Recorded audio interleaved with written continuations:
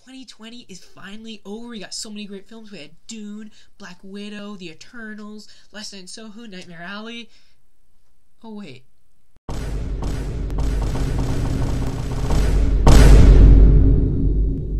Aloha, everybody. This is Alex from Helmer's Movie Mania podcast.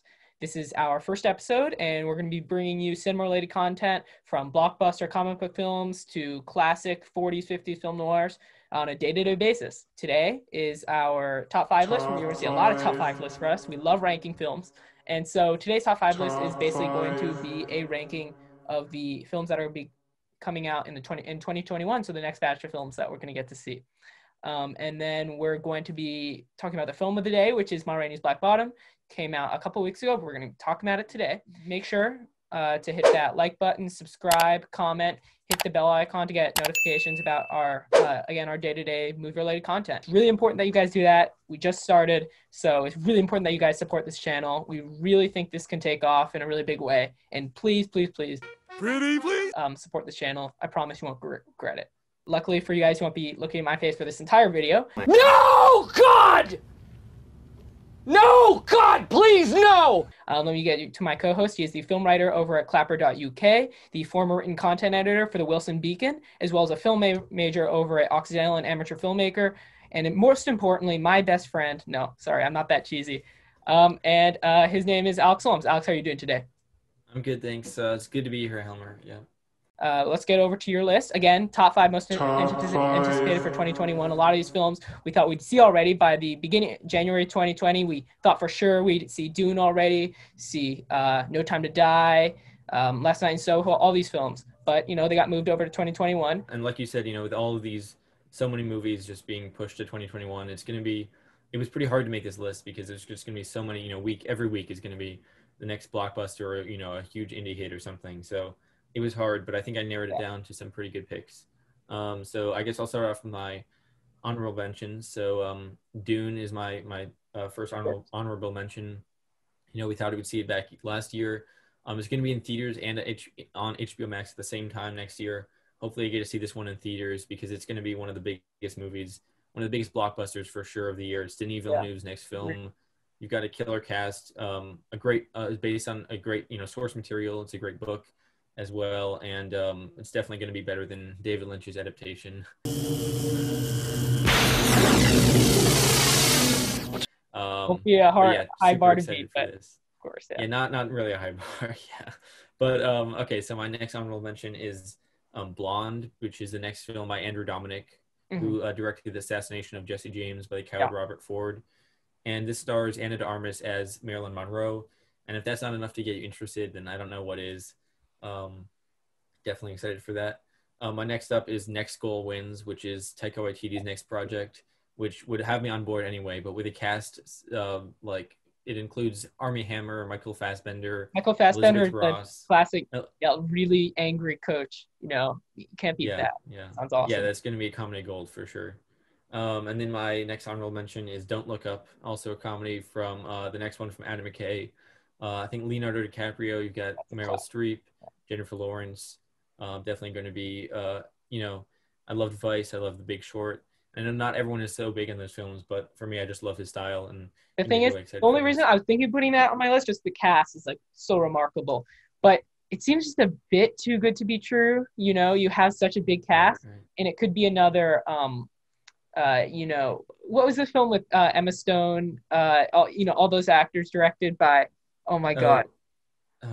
Movie 43? Movie 43. Yeah, that's what I was thinking. I was close to putting it on my list, but I was just thinking, Adam McKay is a good director, but he's been a bit rocky sometimes, but that's the only reason I didn't put on my list. I was just thinking, Meryl Streep, Kate Blanchett, Leonardo DiCaprio is a bit too good to be true. Let me just see the trailer, see what it looks like.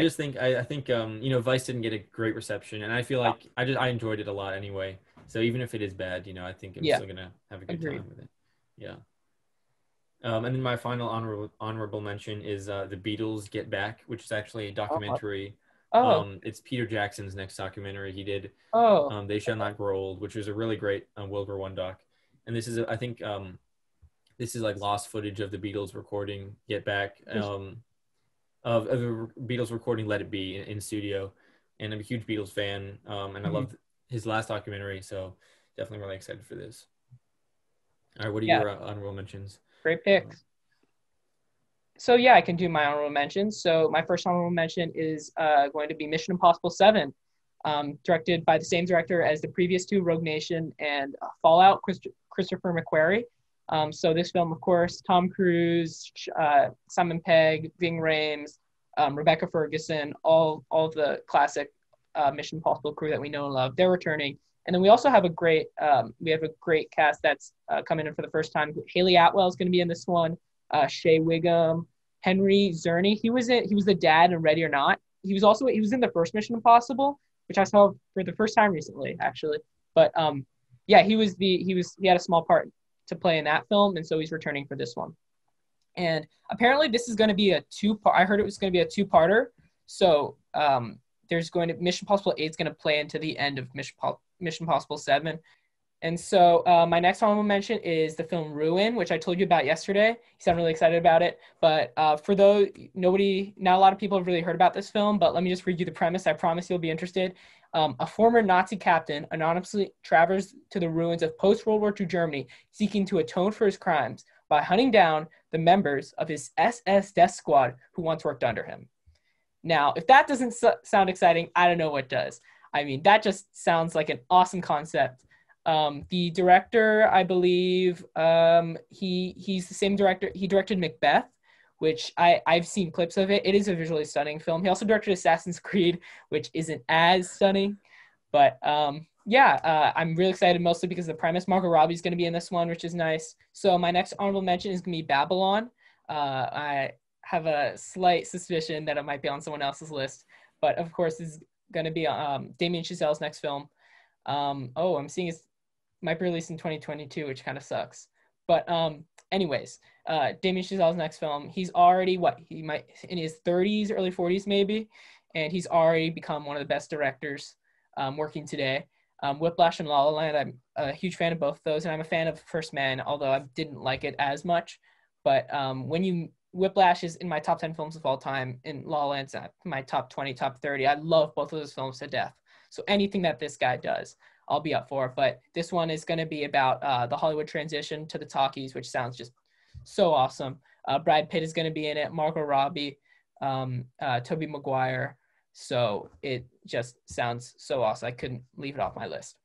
The next film on my list is going to be The Last Duel, which is Ridley Scott's next film. It stars Ben Affleck and Matt Damon. I'm a sucker for any film that those two do together. They're so awesome together.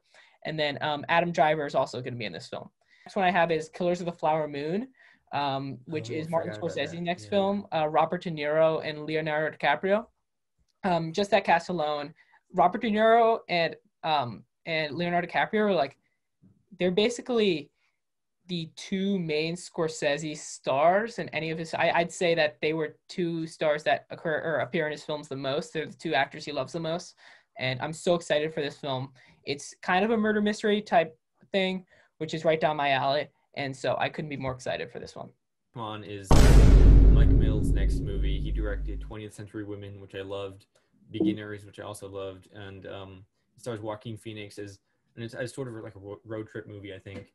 There's not that much that's known about this. The plot has been kind of kept under wraps.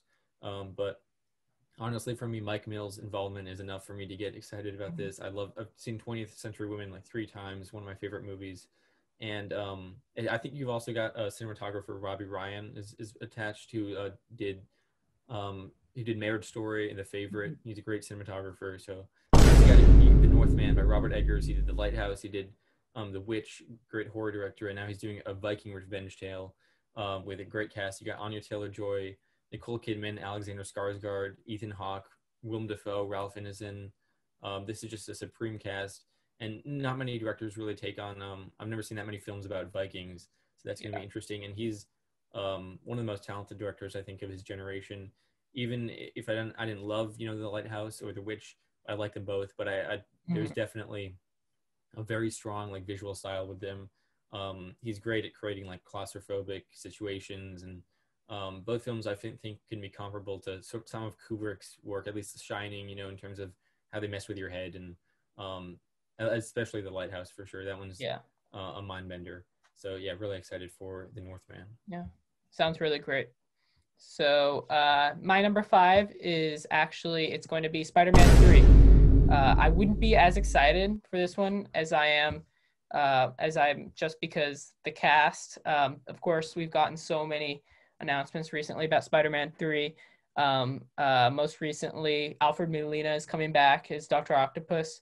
You got Willem Dafoe's rumored to be in the cast coming back as Green Goblin, and then Jake Gyllenhaal is rumored to be coming back. The cast is just pretty insane. Jamie Foxx is Electro, and I also heard, I was very weary about this, just considering Jamie Foxx is Electro, why? And then I heard that they were going to do a kind of, they were bringing these characters back as alternate versions of their characters, which opens up a whole new realm of possibilities. A lot of creative avenues they could go in. And then my number 4 is going to be Last Night in Soho, which is Edgar Wright's new film. It was supposed to come out last year, didn't. But it is basically about a young girl who travels back to the 60s. And it's a mystery thriller type film. Thomas Mackenzie stars in it. Anna Taylor-Joy, Matt Smith, Terrence Stamp, Diana Rigg. She just passed away, so I'm surprised to see maybe this is her last film. That leads me pretty well into my number 3, which is also okay. Last Night in Soho.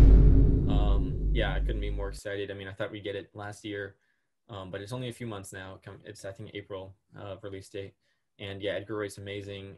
This is his first film I feel like doesn't have like a comedy angle to it, right? You know, his Cornetto trilogy was a comedy, and then Baby Driver had some comedic moments. Same with, you know, and then Scott Pilgrim was pretty comedic. So doing a straight up horror just seems really interesting.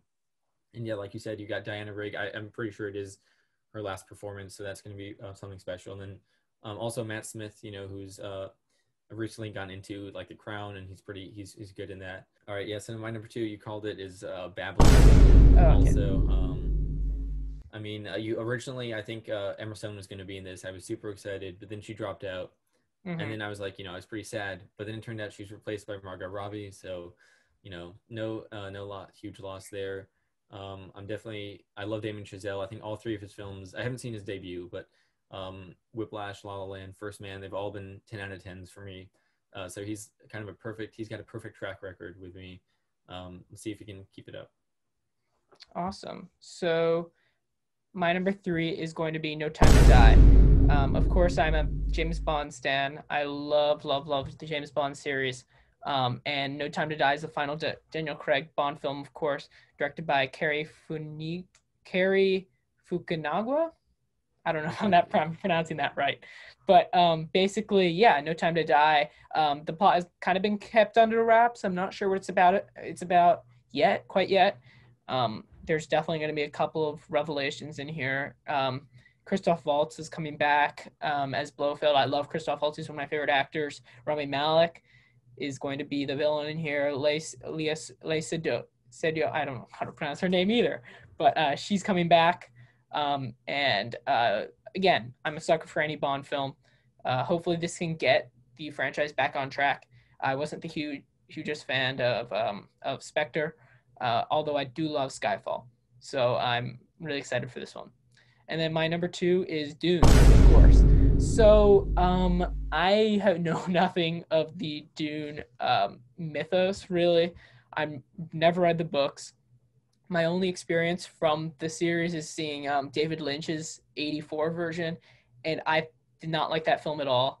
I'm not a huge David Lynch fan in the first place, but that film really, it didn't sit right. It didn't sit right with me. From what I've heard, though, this new Dune film looks to be a kind of more truthful to how the novels were. And the way people described it for me is basically a Star Wars, Game of Thrones type hybrid. And it's a very complex story, very complex. I've been told by various sources about just basically the whole concept of Dune. And hopefully it's not overly confusing. I mean, this is basically a series that's the length even higher than longer than Game of Thrones, and Game of Thrones in one movie wouldn't work out very well. So hopefully this film isn't too convoluted, but I'm keeping my hopes up. Yeah, I think they're But supposed to. They said they're going to do two parts, right, to Dune. yeah, So yeah. Hopefully, it that'll be makes a lot of money because I don't know. The budget for this film was very high. So yeah, hopefully, this film makes a and lot of money. It's for now still releasing on HBO Max, which obviously hasn't sat right with Denis Villeneuve. all right. So my number one is um, Soggy Bottom, which actually is not the official title of the film. It's the working title for Paul Thomas Anderson's next project, Oh, okay. which is set in 70s high school in the San Fernando Valley, I think. And you've got a pretty good cast in this. You've got well, they haven't announced. I don't think they've announced all the names. But you've got Bradley Cooper, Cooper Hoffman, who is actually Philip Seymour Hoffman's son. So hopefully the Oh, I acting didn't know talent, that. acting gene runs in the family. Benny Safdie, the director, is in it, and Alna Haim, one of the members of the Haim band. So that's going to be pretty interesting. Um, I love the cast. I love all those people. I don't know about Hoffman, but his dad was a great actor. And then Paul Thomas Anderson, just anything he does is pretty much gold. And I love high school movies also. Set in the '70s, even better. So hopefully this is a return to that kind of Boogie Nights type style. Yeah. That's probably my favorite film from him. Hmm. And yeah, this just seems like right up my alley. Yeah, no, that sounds really good as well. I'm getting kind of a Dazed and Confused vibe from it, which Oh sounds yeah, really awesome. And Dazed and Confused is one of my favorite films, so that sounds great. So my number one film, I was actually surprised that this was my number one when I picked out my list. But it is The Suicide Squad from James Gunn. Now I've loved everything I've seen from the Suicide Squad film, or at least from what we've seen. We haven't gotten an official trailer yet, but it looks to be an amazing film from James Gunn. It's going to be rated R. It's supposed to be an extremely violent film, and it's supposed to be also be very campy but very edgy at the same time, which sounds like an awesome combination. I'm a huge fan of James Gunn, and so this just sounds awesome, especially the characters that we've got or that are announced for this film. You got not just the Harley Quinns of the world and the King Sharks of the world, but you got Polka Dot Man, you got the Peacemaker. I mean, this film and Taika Waititi's also. I'm guessing he's voicing King Shark in this film, which could turn out very well. What am I? Could it will turn out very well, and I'm extremely excited for this one. Hopefully, it can. Well, it's not. It can't be any worse than David Ayer's Suicide Squad film, but I'm so excited for how this one turns out. So that is my number one most anticipated nice. Yeah, for that the that year. looks really good. I'm really happy they're kind of taking it in like it seems like a campy direction, like a more Yeah. comedic type area. I mean, everything else in this DCEU, most of it for me Mm-hmm. has not worked. All the serious, especially like the Suicide Squad, it took itself Mm-hmm. way too seriously, and so this one, or at least it kind of tried to do this weird comedic blend. I don't know, Mm-hmm. but with James Gunn, he's an expert in that area. That's going to be amazing for sure. Probably my most anticipated superhero release. Yeah, Yeah. definitely. Okay, and so those are our lists. Please let us know in the comments what are your most anticipated films for 2021.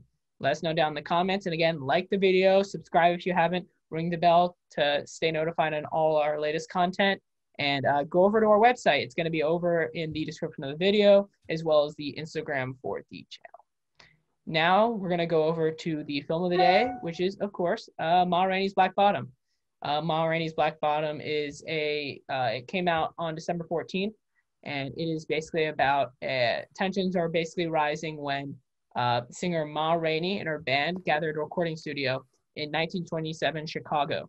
The film it's directed by George C. Wolfe and stars the late Chadwick Boseman as well as Viola Davis.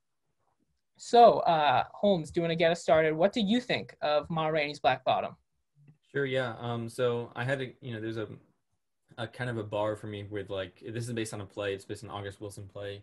I don't typically love play to film adaptations. I just find I like film for a reason, and there's a reason I like it more than plays. So it's kind of a bar for me to get over with. For example, the last adaptation August Wilson play Fences, which was also produced by Denzel Washington, who produced this film. It was directed by him as well. I didn't love that film. First of all, I will say like I saw it in a theater with it was like a school field trip, so there was a lot of noise and you couldn't really pay attention. But That said, it was very kind of talky and over dramatic at times, and I didn't love it. But I think Ma Rainey's Black Bottom was a step up from that. I really enjoyed it a lot more than I thought I would. The runtime went by pretty fast for me. It felt like an hour-long movie. It's only an hour and a half, so that helps. I didn't love it. It's not, one of my favorites of the year. A lot of people say it's going to get like a Best Picture nomination. I don't know if I think it deserves that. But definitely maybe some acting awards. Chadwick Boseman is amazing in this film, as is Viola Davis. Basically, it's an ensemble. I really like that aspect to it. All the actors do a really good job kind of bouncing off of each other, and the script is, based on the play is really good in terms of there's just a lot of dialogue going back and forth, a lot of, so I really enjoyed that kind of aspect to it. It made it feel a lot more fun kind of than I thought it would be. I will say, though, the ending kind of fizzled out for me. It felt like it kind of didn't really go anywhere. It had a great setup with all these characters, and they're all brought to life so well by the actors, including Coleman Domingo, by the way, is probably after Boseman and Davis, my favorite actor in this, who plays the band leader, basically. And he does a really great job. And the characters just feel so fleshed out, pretty much, especially for an hour and a half movie. But the ending kind of just left me a little bit like wanting more. I wasn't really sure like why it ended up there. There's like one decision a character makes that I didn't completely understand, and I felt like maybe if there's more time, we could have built up to it better. But other than that, I enjoyed it. The music was also really good. It's like blues music, and it's a pretty solid movie. Definitely not one of my favorites, but I enjoyed it. What about you, Helmer?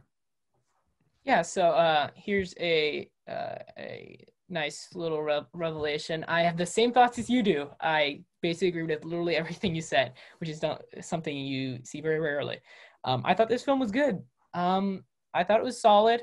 There are definitely things that I loved about it, things that I wasn't so hot on, but overall, I didn't think it kind of reached the bar that I set for this film myself, just because it has gotten so much Oscar buzz.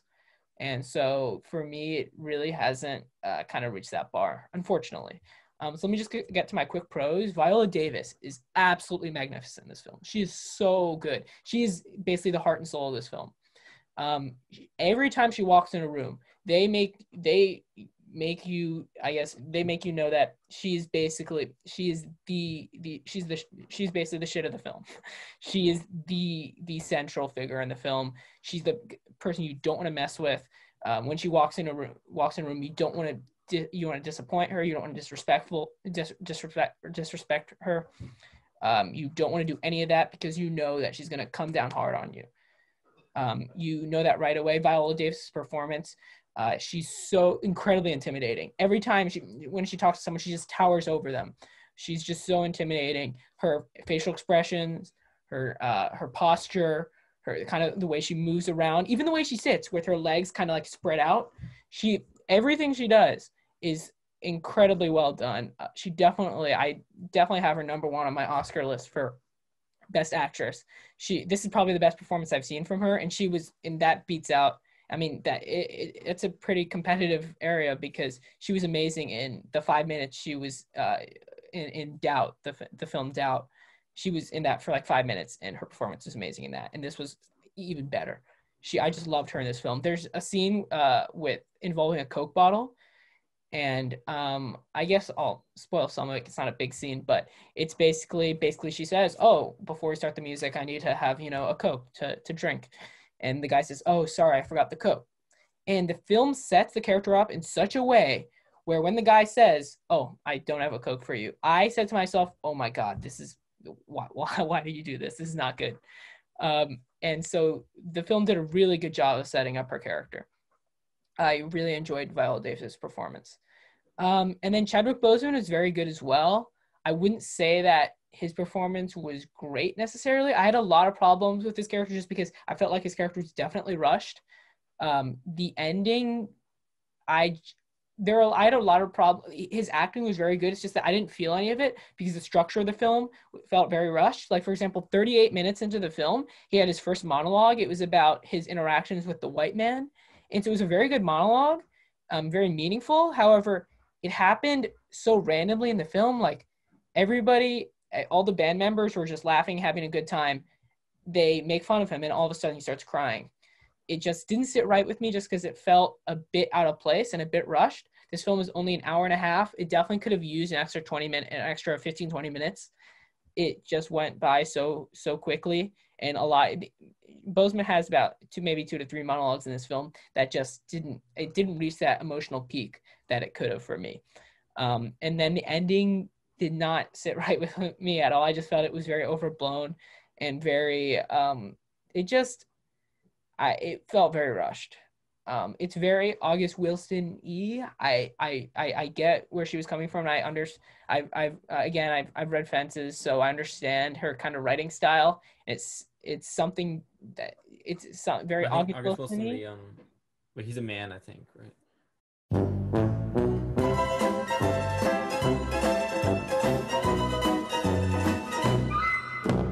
Wow, that's embarrassing. But the show will go on. I felt the direction was very lacking in areas.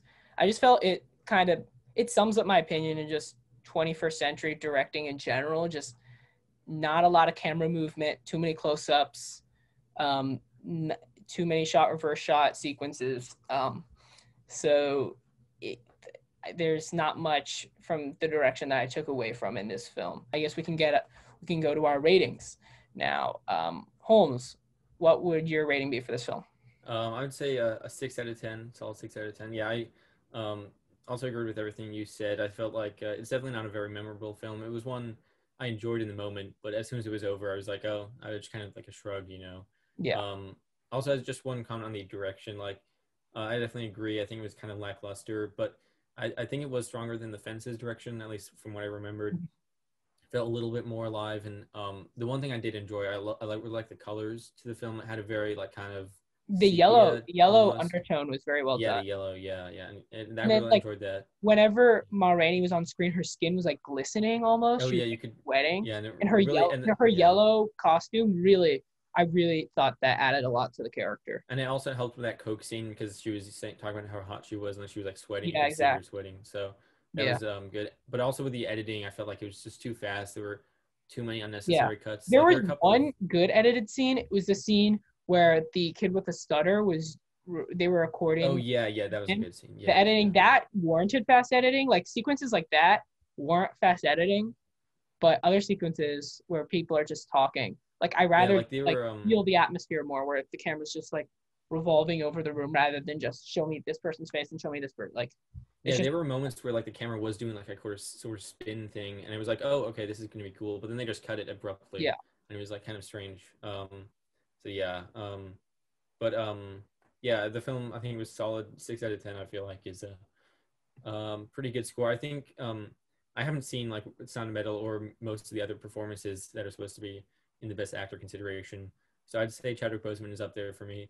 I think I liked his performance maybe a little bit more than you did, but I also see what you said about the monologues. They did kind of come out of nowhere, and I'd also heard that he had like two really good monologues, and so I had pretty high expectations, and they kind of fell short of that. But I still think it was a good performance, and the actors all around, especially even the smaller ones like Glenn Turman as Toledo, and even Jeremy Shamos, who was in Better Call Saul. Actually, the oh that really, he was in the first season, he was like that the guy who stole the money, who like embezzled the money, oh I didn't and oh he was like okay the one white guy in the movie. So okay um, oh yeah, and speaking of which, I also enjoyed the commentary. They had some social commentary yeah on, especially with regards to Viola Davis's character and like the reasons she was so stubborn, I guess, and yeah why she had to be so yeah, strong-willed. and And I just think the that petty worked well. things in order to assert power on a small scale, despite in the grand scheme of things, her not having a lot of power just because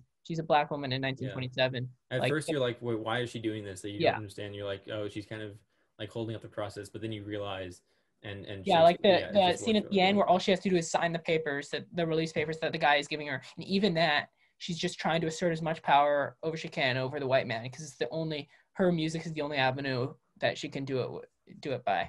Yeah, and then that last scene, the very last scene, they don't even have any dialogue in that scene, but it kind of just it like I don't know, it's like a nice coda, I guess, to the film that kind of Exactly. solidifies that whole theme. And there's like it does hit pretty hard, I guess, a little bit in terms of those themes. Yeah. What's your score, Helmer? So I'm going to be giving this a 7 out of 10. Not one of my favorites of the year, but good, solid film. So thank you all for watching. What do you guys think of Ma Rainey's Black Bottom? Sound off on the comments below. Remember, like, comment, subscribe, ring the bell for notifications. This has been a success, I guess. Besides my August Wilson mess up, I'm really embarrassed about that. But, what are you going to do? So join us next time. I'm Alex. This is Alex. We're signing off. Thank you all for listening. Have a good day.